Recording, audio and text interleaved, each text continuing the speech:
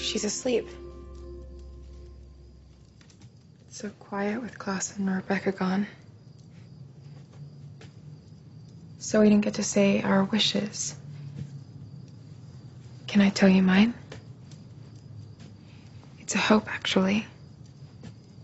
That you'll understand what I have to tell you. And what is it? My wolves. I think I figured out a way to release them from the witches. They could control their turning without the rings and bring peace to our home so that hope could return to us.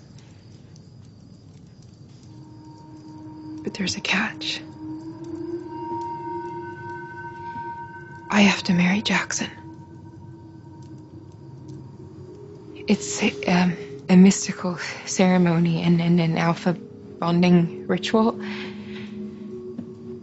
Elijah, I know that you and I haven't been close recently, but you have to know that this isn't about him. I don't love Jackson.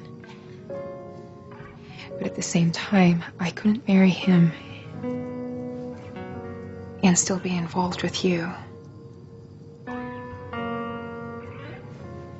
don't know. I should just... I am the blank page before you. I am the fine idea you crave. Marry him. I live and breathe under the moon. Listen to me. The only way that the city will be safe for Hope's return is if you have unified your people and I have unified my own. Now, Davina will eventually lead her witches. And whatever that girl may be, she is no enemy to your child. Do what you need to bring your daughter home.